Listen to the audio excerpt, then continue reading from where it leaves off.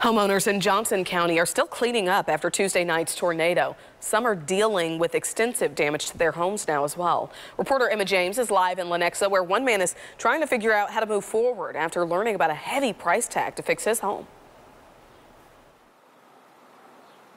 This is what Brandon Smith's home on Haskins Street in Lenexa looks like. You can see several large limbs broke off of this tree in his front yard, collapsing onto his home. Thankfully not crashing through the roof, but as you can see, still causing a major inconvenience and now thousands of dollars in damage. It was a great tree, too, a lot of shade. Now, that tree nearly covers Brandon Smith's entire home. He says it's been a rough few days. That's right over my bedroom, so I can't really sleep there, so I'm sleeping on the couch the last couple nights. The cost of repair won't be cheap. Smith says his normal deductible is $1,000. However, his insurance company tells him because they classify this as wind damage, his deductible is now 2% of the total coverage, bumping it up to $5,700.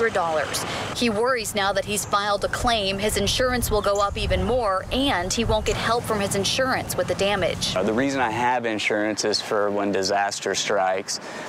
I am only out of pocket what the deductible is. For tree removal and home repairs, he estimates he'll have to pay around $4,000. It's going to cause me to have to obviously pay a lot more money, and it's going to take away from other things I'd like to do to my house, or, you know, just general paying the bills and things like that. Smith says he wants others to be aware of exactly what's in their insurance policy and hopefully learn from his experience. You know, it's quite a burden.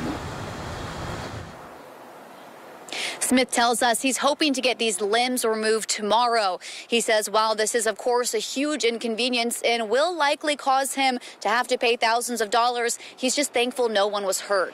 Live in Lenexa, Emma James, KSHB 41 News.